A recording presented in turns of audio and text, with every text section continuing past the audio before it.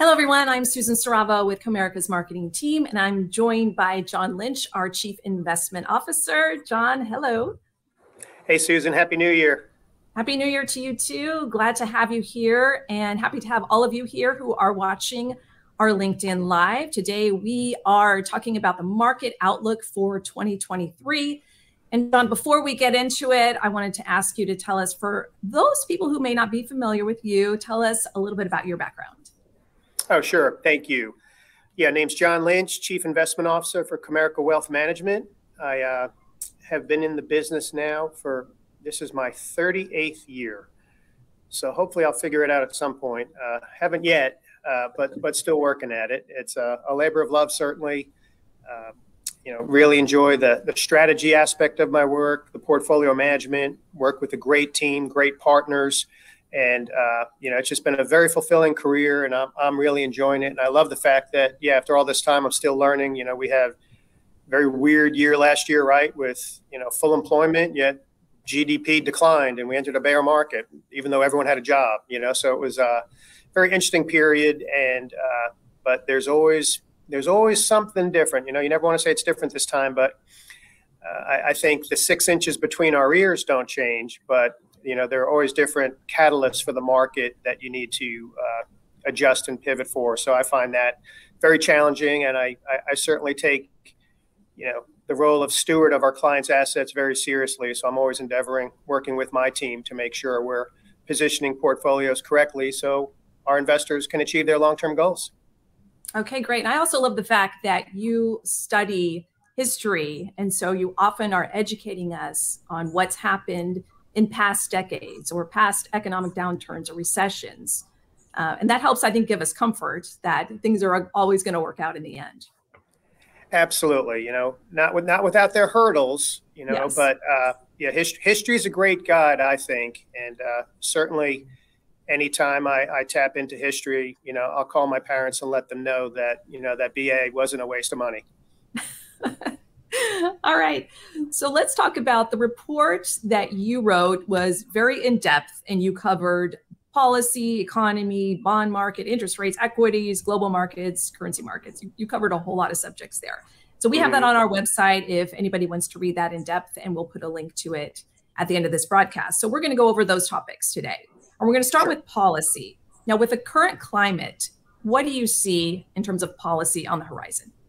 Yeah, I'm afraid the current climate is even more muddled than before. I thought it was,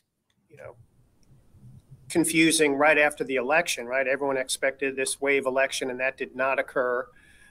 But now we're in a situation where I just checked before this program began, and I guess we're on our 7th vote for Speaker of the House. And if the Speaker of the House vote is anything as a proxy, if you will, for legislation or debt ceiling, things along those lines, I'm afraid we're in for, a fair amount of gridlock this year. Looking at history, if you want to look at just the third year of the presidential cycle, you can see here on this chart that the third year tends to be the most favorable, because more often than not, in the midterm election, the sitting president has lost control of the House, usually given up an average of 30 or 40 seats. And therefore, you see fiscal spending programs, monetary policy tends to be accommodative. They're both positive historically for the equity market. And oddly enough, we've never seen recession in the third year of a presidential cycle. So history would suggest that by purely looking at the calendar, that it will be a good year for the market. I do believe we're still in a situation where this year could prove to be an exception to the rule, given the war in Ukraine, given aggressive monetary policy, multi-decade highs of inflation, not only in the U.S. but throughout the developed and the emerging space. So I think we're going to have a few more challenges than is requisite for the prior year 3 experiences. And to the degree, if I may, Susan, that we see policy gridlock, I also want our investors and anyone on this call to be very mindful of the idea that fiscal policy was able to we were able to respond rapidly to the pandemic, for example, and spend 6, 8 trillion, depending on, who's counting. But nonetheless, now that the Fed has raised interest rates, I think it's going to be very important for investors to really get an appreciation that fiscal policy, we're expecting a mild recession this year, for example. If it's a severe recession, I don't believe fiscal policy is going to be in a situation where they can just throw 2 or 3 trillion at this thing. Interest expense as a percentage of GDP, interest expense as a percentage of tax receipts, however you want to term it, interest expense is going up. And I think that's going to crowd out what we traditionally would have viewed as discretionary spending. So consequently, I don't know if fiscal policy is going to be the big deal this year. As you see on this next chart, monetary policy, I believe, will be the big deal. And, Fed Reserve Chairman Jerome Powell raised rates 7 times last year, went from 0 to right now we're in a range of 4 to 4.5%.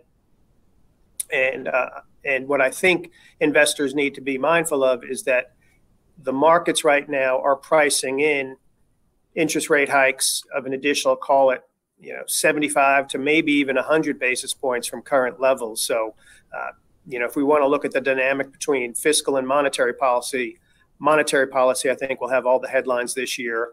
And I definitely want to emphasize to investors, just because the Fed may stop at 5 or 5.25, it doesn't mean they're going to 3 anytime soon. And I believe that's a mixed message that the yield curve has been showing us. And I want investors to be prepared. We saw Fed Reserve minutes yesterday from the policy meeting from the end of last month. And, there was no ambiguity there. They were the angry dad driving the car, right? I'll stop the car. They mean it this time. They're going to keep interest rates elevated to prove their point against inflation. Inflation has peaked, we believe, but we still think it's going to be persistent. Okay, John, let's talk about the economy now. You mentioned interest rates and inflation, which definitely impact the economy. So we're all wondering, what's it going to be like for 2023? Sure. Our chief economist, Bill Adams, joined the firm about a year ago. He's become a great partner and a great friend of mine. I'm really appreciative of his cooperation and partnership with us. He's done a great job, analyzing the economy and interest rate forecasts and inflation. And he and I speak quite a bit, very exciting topics as far as he and I are concerned. Maybe not for everybody else on this call, but he and I enjoy geeking out together and, discussing a lot of this stuff. And, what Bill's opinion is, and I agree, fractional growth this year. The U.S. economy, we're at 0.1% for the full year after growing only 1.7% real GDP last year. The Federal Reserve, I think, is at 0.5% for calendar 2023. And what's unique about the situation is that we have such a low unemployment rate, sub 4% currently, and we experienced this last year in the first half, right? We had negative output, but everybody had a job. So, was it a recession or not? It doesn't look like it was a recession, but it sure felt like one. And now certainly we're seeing, housing starting to decline, leading economic indicators are declining, consumer confidence is declining, yet consumers still have $1 trillion in cash on their balance sheets. Corporate balance sheets are still strong. We have unemployment rate of 3.7%. We think that's going to go to 4.5%. And anytime we've seen an unemployment rate increase by 0.5 percentage point, we've had recession. So we do believe that we're going to have a mild recession this year, yet we don't believe the traditional cyclical pain will be experienced given the fact that household balance sheets are strong, corporate balance sheets are strong, corporations have refinanced a significant amount of debt, and certainly the fact that everybody has a job with the unemployment rate below 4%, that should also act as a buffer. But inflation is the big deal, Susan. If you see on the next chart, inflation has come down a bit from our peak levels. The consumer price index had peaked at about 9%, I'll say, in the third quarter of last year. And the most recent print in November showed that the consumer price index on the headline number declined to 7.7% year over year. And a primary message that Bill Adams and I want to get across to our investors on the pricing standpoint, the inflation standpoint, is that the move from 9% to 7% is the easiest of the 200 basis point move or the 2 percentage point moves that we can experience over the course of the next year or two. We do believe inflation has peaked. If you think about, supply chain, logistical situations having eased, China opening up, there are a variety of things that have, taken off peak pressure, but we do want to emphasize that wages are sticky, home prices or rents are sticky, energy prices, even though price of gasoline has come down, we're still seeing some elevated pricing and some stickiness in some energy or commodity pricing. So consequently, we still think that will be sufficient to keep inflation elevated above historical averages this year. I admire the Fed for their optimism about returning to price stability at 2% this year, but I just don't think we can achieve it. I think there are too many roadblocks before we can get there. I think we can ultimately get there, but I'm not convinced it's a 23 dynamic. Okay, John, interesting stuff. One other thing that I wanted to mention, you talked about the job market staying strong. The JOLTS report that came out earlier this week, the job openings report, we still have a lot of job openings, even though we've seen a number of layoffs as well. I mean, have you noticed that dynamic before? Yes, it's again part of the 38 years of still learning. We have essentially 1.7 job openings for every job seeker, and I believe what the Fed is trying to do is destroy those job openings before they destroy jobs. Right. So we saw Salesforce yesterday, right? We saw Amazon, 18,000 jobs. We're seeing a lot of technology companies announcing tens of thousands of job cuts. I think what the Fed will try to do initially, and what they've been doing, is that they want to raise rates to the point where companies are hesitant to add to their payroll. So I think they can achieve their objective without causing too much pain, which is why, again, we're looking at mild recession as opposed to, if you will, a hard landing scenario. So that JOLTS report stands for the Job Openings and Labor Turnover Survey. And we still have 10.5 million job openings, maybe 4 million job seekers, something along those lines. And that's how you get the 1.7 job openings for every job seeker. So still have some work to do there, but I think that's where I would prefer to see job disruption, if you will, or job destruction.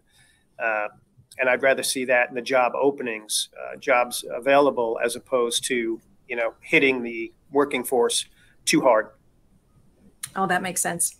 I wanted to mention that John will be taking questions when we're done with going through some of these different topics. So if you have any questions for John, please go ahead and put them in the comments section. All right, now we're going to move on to the bond market and more on interest rates. I know you touched on interest rates, but let's talk about what's happening with the bond market and what do you anticipate for the rest of the year?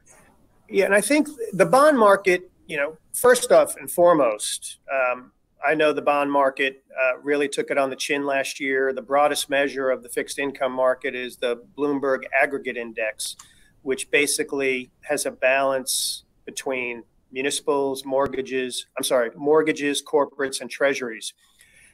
And when you look at, if they're each about a 30% weighting, again, treasuries, corporate bonds, and mortgages, that index was down about 13% last year. Very painful for investors. We had been a 40-year bond market. We had been warning of a 40-year, the 40-year bond market, would have to end. Things don't go up forever. And certainly once the Fed started raising interest rates, that certainly had deleterious effects on the fixed income markets. But what I want to emphasize is that the short end of the curve now is 4%. So whether you read Barron's or the Journal or any other, business publication, anything on, digital or mobile devices from any of these sources, you're going to see articles that the 60-40 balanced portfolio is dead. And, one bad year, again, I don't want to be dismissive of it. One down year in 40 years, I'll take it. But what I want people to think about is this is not the time to abandon the 60-40, if you will, the diversified strategy. If you can get 4% on the short end of the curve right now in a risk-free endeavor, I think that is very, very important for investors to keep in mind and not to be swayed by the hit that the bond market took last year. The Fed had to go from 0 to 4% at a rapid rate with 7 rate hikes, and that clearly had an effect on the bond market. What you have here in front of you is the chart of the U.S. Treasury yield curve, which inverted first time in April and then again in June or July. And then since July, the inversion, as you can see, when I talk about an inversion, that means short-term rates are higher than long-term rates. Now, anytime you've had short rates higher than long-term rates, more often than not, the economy has led to recession. Now, I think it's very important for investors to interpret this properly. There are some benign interpretations now saying that because the 10-year is 375 and the 2-year is, call it 450, 445 this morning, you got about a 75 basis point spread between 2s and 10s. So that's a negative inversion. The benign interpretation of that is that the Fed is going to cut and run and start cutting interest rates this year because we've gone from 9% to 7% inflation. That is not how I'm viewing this at all. I think anytime you have, I think it stands to reason that anytime you have short-term financing costs higher than long-term financing. So if small businesses or individuals are going to have trouble securing financing over the near term rather than waiting over the long term, by definition, economic activity is going to slow. And so consequently, we do believe a mild recession is in play for this year. I want to emphasize that, we think if the 10 years of 375 now, maybe we finish up at 3.25 or 350 by year end. But, it's conceivable we test 4% on the 10-year again. I don't think we're going to go back to 430 where we were last September, October, but still see volatility in interest rates as the market tries to gain an appreciation for really what the Fed's trying to do. I will commend the bond market. I've always felt the bond market has had a better approach to the markets, if you will. A long time ago, 38 years ago, when I first started out on Wall Street, I'll call it a jagged veteran who was probably about my age now told me, and this was when Prozac was coming out, Susan, and in the early mid 80s. And the fellow said that the equity market was manic depressive, but the bond market had its medication right.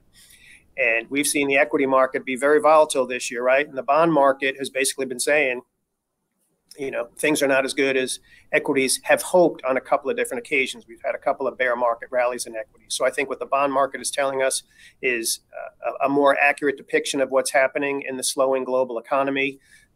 But it's not all bad news, because if you look at the next chart, while we've had a rapid increase in interest rates, I'd like to say that we've had an increase in rates, a surge, soaring interest rates, but we don't see credit stress. And what I mean by that is that the interest rate differential, or the spread between investment grade corporate bonds and high yield corporate bonds relative to the benchmark 10-year Treasury, is still within their averages over the past 25 years. The spread for investment grade corporates are yielding 5.3% currently. They're only about 135 basis points spread relative to Treasuries. The high yield bonds might be yielding, 8.75 or 9% currently, but they're still within 400 basis points of, within 400 or 500 basis points of the 10-year Treasury yield. So the fact that we're not blowing out from those spreads relative to history, I believe, is another sobering aspect of the bond market that's saying, okay, yes, rates have surged, but spreads are still relatively well behaved, which I think points to or fortifies our argument, if you will, for a mild recession. So when we're positioning fixed income, the fixed income portion of diversified portfolios, we're favoring quality, we're favoring investment grade on corporate bonds, we're favoring investment grade on municipal securities as well. We think the tax equivalent yields are very attractive at current levels. And I know last year was very painful for the fixed income markets, but again, on a risk-free rate at 4%, we think that is a very healthy environment given what we've experienced over the past 12 months. So, favor quality in fixed income. I still think Treasury is going to be a little too volatile, so we're not going to overweight Treasuries, but definitely like the investment grade portion of the tax exempt as well as the taxable space. John, I'm glad that you mentioned this is not the time to abandon a plan that has worked for many decades, because it does feel like we're bombarded on social media sites, on the internet, different sites that we visit, and news sites, whatever, with information. Like everybody's trying to tell you about something new that you should be looking at, but that's not always the case, right? That's right. That's right. I think when you sell your soul, that's when you make a deal with the devil, right? And if you think about diversification over the long term, we've been conservative, right? I received a lot of calls and a lot of people were upset with me because we didn't get involved in crypto, for example, over the past couple of years. Well, I'm glad we were steadfast in that approach, right? Because certainly the comeuppance has developed, and we still think diversified strategies, favoring quality and equities and fixed income is the best way to achieve long-term returns. And now that interest rates are rising, I don't think we're going to see much from a PE expansion, which is probably a good segue into our next section. Definitely. Okay, so our next section, we're talking about equities, and we have 3 slides, I believe, on equities. So let's go ahead and let's get started on that. That's right. So I think first off on the equity space, don't want to be dismissive of, if you will, the challenges the equity markets face. This is an S&P 500 index. I always like to use the S&P. I think the Dow is too narrow. Russell 2000 is too many. But the S&P, I think, is the best representation of not only domestic, but global economy, because 40% of sales for the S&P 500 and bottom line come from international exposure. So I believe it's a great representation. And this is through the end of last month. But I do think it's important to just recognize that when you had higher interest rates, we've seen, a situation where investors have to discount future earnings growth at a higher discount rate. When we were discounting earnings at next to nothing for the better part of a decade, a little more than a decade, right? 12, 14 years, if you want to go all the way back to 2008. That'd be 14 years where interest rates were next to nothing. Now that interest rates are at 4%, that really weighed on the big trade over the past decade, right? Growth, technology, tech-like names that were in the communications or consumer discretionary space. Now that you're discounting those earnings, long-term earnings, what we call long-duration assets, long-duration equities at higher interest rates, that decreases their valuation potential, and consequently you have this volatility. Now, within the equity market last year, I don't think I've ever, in 38 years, Susan, I don't think I've ever seen the S&P 500 peak on the second trading day of the year. But that's what we endured last year, and it was a downfall thereafter. We had a bear market within months. We got fooled by equities on a couple of occasions. We collectively as investors, we had 2 bear market rallies, and we tried to get in front of those, and we talked to everybody about be mindful that when the S&P 500 is below its 200-day moving average, that's typically when you see your highest percentage surges in the market. So we had a move, from middle of June to middle of August of about 15%. And then we had another move from the October low into December of approximately approximately maybe 12 or 13% was that move. So I think we need to be respectful of bear market rallies. The overall trend is still negative, and until we get through this recession, until equities firm, I think investors need to recognize a couple of things that I'm often, maybe I should phrase it this way, I'm often asked when's the market going to bottom? We never know when the market's going to bottom until we test that bottom. And our intraday low in the middle of October was 3,500 on the S&P 500. So we're at maybe 3,800 this afternoon. And I think we're going to have to test 3,500 at some point. We have typically the market needs to have what's known as a double bottom to firm before the market can really sustain a move again. And if we test that 3,500 on the S&P, as I suspect we will, likely in the first half of 23, I think at that point we start to look into better times ahead. So we've had that volatility over the past year. We have a higher discount rate that affects growth, so we're certainly favoring value. It also, I saw a data point earlier today that 60% of actively managed funds outperform their benchmark. Now, we haven't seen that since, I think, 2007. Okay, so it was very easy to be in a passive fund when interest rates were low and PEs were rising and just let things run. But in a higher inflation, higher interest rate environment, I just don't think we're positioned for that, and consequently, I think you're going to see more active strategies outperform passive strategies. I think we're going to be susceptible to bear market rallies, and I think the higher discount rate will continue to weigh on some of the big tech names. Big tech, if you want to think about the big five or the big six names out there, they were at one point responsible for 24 or 25% of the overall market capitalization of the index. That means 494 companies were only responsible for the remaining 75%. So it's really been an interesting period. Those big five or big six companies now are probably 20% of the index. In 2000, the biggest five or biggest six companies were maybe 15% of the index. So, that's a challenging message, and that some of those big names, all those household names, technology company named after a fruit, has broken down, and it's conceivable we see a little heavier weight on those companies going forward. But I do want to point out that the average stock, the S&P equal weighted index, actually outperformed the overall index by 600 or 700 basis points last year. So I think the outperformance of value, the outperformance of active, and the outperformance of the average stock, I think, is actually a healthier environment going forward.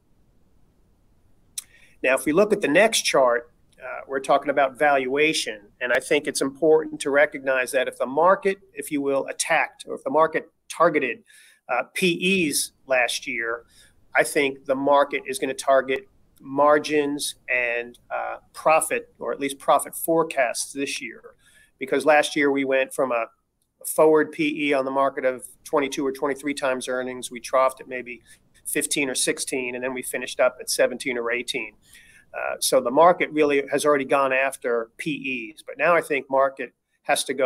Market has to go after margins, because margins, have enhanced operating leverage for U.S. corporations, and I've been very impressed with the operating leverage coming out of the recession, that very short recession, right, of the first half of 2020. But what we need to keep in mind is that debt service costs are rising, energy costs are rising, wage costs are rising. So all those things are sticky, and I think they're going to take record margins in the 12 to 13% range for the S&P, and I think that's going to take it down to the 11 to 12% type range, which goes to the next chart, which will see operating earnings for the S&P 500. We're forecasting at flat earnings this year. So if we did call it 225 last year, I think we'll do $225 in earnings this year. So it's going to be there are going to be some challenges, but if I can summarize before we go to Q&A, Susan, I just encourage everyone to think about peak but persistent inflation. Think about a steadfast Federal Reserve, a mild recession, flat earnings, and an S&P 500 that has to retest the 3,500 level, the October low.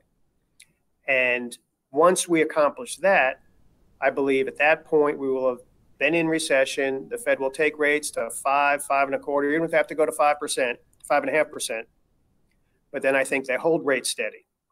And as investors start to discount recovery in late 23, early 24, we have a preliminary forecast of 5% earnings growth for 2024, put a 17, 18 PE on that $237, $237.50 in operating earnings. That gets us to about 41.50 on the S&P 500 by year end 23. So, volatile first half, at times a painful first half, but we could see, if we started the year at 38.40 on the S&P 500, we'll finish up at 41.50. That's about 300 points. So we'll call that, an 8% type upside potential after what has been a very difficult year. And I think if we can get 8% compounded annually, we'll all be pretty pleased. Yeah, that definitely makes a lot of sense, John. I want to go back to the comment you made about crypto and not getting involved in the crypto market. And one thing I've always heard, I want to get your thoughts on this, is that you should not be investing in something that you don't understand. And it's sometimes you have bright, shiny objects that grab your attention. But what are your thoughts on that? Well, thank you for bringing that up, because the bright, shiny objects is one deal, right? The crypto environment. And there's an innovation there that I respect and I admire. But governments haven't figured out how to regulate it, obviously, haven't figured out how to tax it. Central banks haven't fully concluded their plans for their own digital currencies, right? And if you have a digital currency backed by the full faith and credit of a legitimate government, that can be, strong competition, I believe, to, the current examples out there right now. I do believe there's if you will, more legitimacy, in my opinion, for the whole blockchain, backdrop, if you will. I think there's some legitimacy there, but I do want to keep them, whether it's crypto, and there's still some concerns about terror financing, right? Hacking. It's certainly not good for the environment. So there are a lot of things there that we need to be mindful of, whether it's crypto, whether it's meme stocks. And you talk about, understand what you own. And that was a theme. And the very first book I read in the business, almost 40 years ago, Peter Lynch, who I'm not related to. If I was related to him, I wouldn't be working this hard still. But he wrote a book, One Up on Wall Street. And one of the lines in that book said, "I don't understand asynchronous transfer mode, but I do understand a clean McDonald's." And that really clarified it for the BA in history from Villanova, right? And I just thought, okay, well, that's something, right? There's a fundamental case on understanding what you're owning, understanding what you're investing in, and there's a fundamental case for building a portfolio that you understand. And in a higher interest rate environment, I'd caution investors, and we're certainly not positioning portfolios to use the same trade that people used for the last 15 years. I'm not sure the value is going to outperform growth for the next 15 years, but I think for the next handful of years, we're in that situation given the higher interest rate environment, for example. Okay. How about the global markets? What are you seeing for global markets? Yeah, global markets are also in they're a difficult situation. I think the Bank of Japan and the European Central Bank are well behind the inflation curve. They're well behind the Fed in their battle against inflation. So I do have some concerns there in the developed markets. One encouraging sign I'm seeing is that European banks, European industrials, European cyclicals are outperforming their defensives. We're still not there yet in the U.S., even though our Federal Reserve is so much more ahead of the inflation battle than those other central banks. So that's a recent dynamic that's occurred over the past 5 or 6 weeks that I'm going to be paying very close attention to. But with the opening up in China, there are a couple of challenges there. Cases are soaring, but the pressure was too great So they had to open up the economy. Will that increase in demand be good for growth, or will that increase, and certainly supply chain? Yes. But will it be a struggle for inflation? I'm afraid the answer to that one is yes also. So it'll be a battle on the emerging space between demand versus inflation, or growth versus inflation. And I think the inflation aspect may weigh a little further. And even though the dollar has weakened over the past handful of months, I think you may see the dollar firm up a little bit, which would ultimately weigh on performance in developed and emerging market equities. Okay. My last question was going to be about the dollar. Was there anything else to say about the dollar? Is that correct? Sure. King dollar has probably performed too well this year because the Bank of Japan was reticent to raise rates. The ECB was late to the party.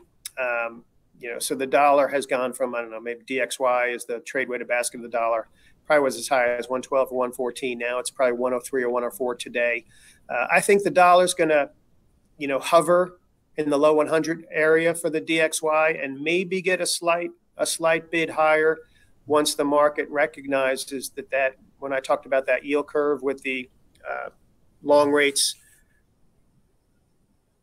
pricing in a potential pivot on the Fed cutting rates this year. And I don't think that's going to be the case. And I think once the market gets around to that, I suspect you're going to see, 10-year treasuries. Because remember, the Fed is no longer, they are not selling bonds, but they're letting bonds mature. They have balance sheet reduction going on now. The Bank of Japan is no longer a net buyer; they're a net seller of equities. They sold 10-year treasury. I guess they sold 18 billion. I guess their holdings were down. I'll just say that the Bank of Japan's holdings are down significantly over the past 6 months because they've been trying to defend the yen against the dollar. So consequently, that has been weighing also on treasury bonds. So I don't think you're going to see that ballast that you would have had from the Bank of Japan previously and the Federal Reserve. Consequently, that I also think will keep the dollar elevated. And what that would mean for if you see a slight elevation in the dollar this year. I've been very impressed with the way gold has been trading. North of $1,800, gold has made a very, very powerful technical move. Oil, WTI, U.S. crude is probably $75 a barrel. I think that's going to nudge higher. And copper will be the determinant on global growth. And unfortunately, copper has been pressured given IMF looking at probably only 2.5% global GDP this year, and that's down from 6% 2 years ago. So I still think the global markets, we're overweighting domestic stocks relative to international for those reasons. All right, John. Well, we're at 39 minutes after the hour, so we've had almost 40 minutes of hearing your knowledge. So we really appreciate everything that you talked about today and all the insight. Anything else that you want to mention before we sign off? Yeah, I just want to thank you for your partnership, Susan, and certainly want to, let everyone know I'm grateful for them tuning in today. And again, I just want to reiterate, my endeavor to provide, investment strategy, insight, portfolio implementation to make sure, again, our clients can achieve their long-term goals. We're going to continue to have a conservative bent. We're going to continue to make sure it's a diversified strategy. And, we'll endeavor tirelessly to make sure that, we're positioning our clients and their portfolios properly. So thank you all very much. And I'll look forward to our next visit. Okay, sounds good. Thanks, everybody, for tuning in. We'll see you next time.